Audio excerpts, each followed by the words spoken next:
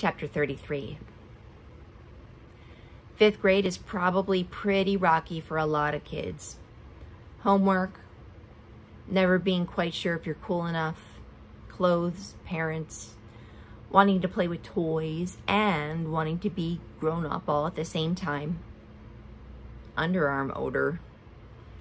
I guess I have all that, plus about a million different layers of other stuff to deal with. Making people understand what I want, worrying about what I look like, fitting in. Will a boy ever like me? Maybe I'm not so different from everyone else after all. It's like somebody gave me a puzzle, but I don't have the box with the picture on it. So I don't know what the final thing is supposed to look like. I'm not even sure if I have all the pieces.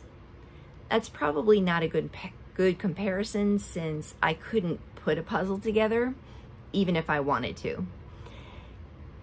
Even though I usually know the answers to most of the questions at school, lots of stuff still puzzles me. Penny came home from the hospital with bumps and bruises, a cast, and a new red hat. Doodle is back in her arms.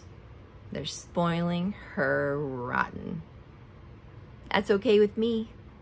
Even Butterscotch is treating Penny like she's an injured puppy. The dog has brought all her favorite stuffed toys into Penny's room, like gifts. Today I'm working on Miss Gordon's autobiography project. Mrs. V has Elvira plugged into the computer. Classical music is softly seeping from her new iPod. I hear soft purple. This is going to take a while. So much is stuffed inside my head. I have lots to say and just one thumb to say it with. I guess I'll start at the very beginning. Words. I'm surrounded by thousands of words, maybe millions.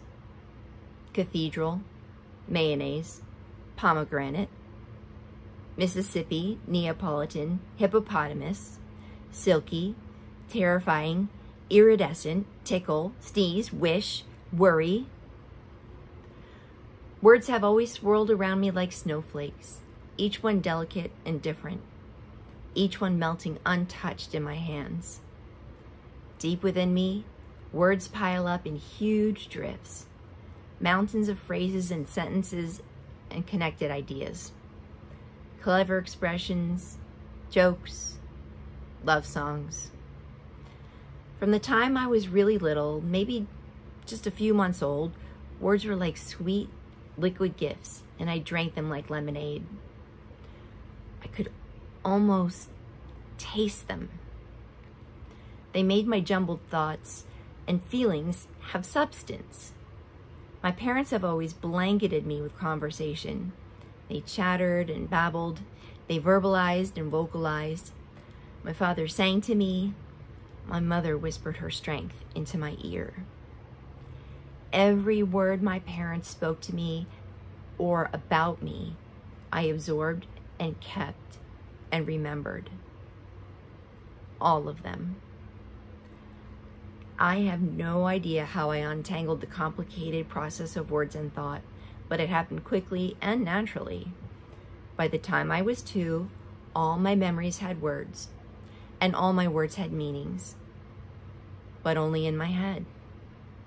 I have never spoken one single word. I am almost 11 years old.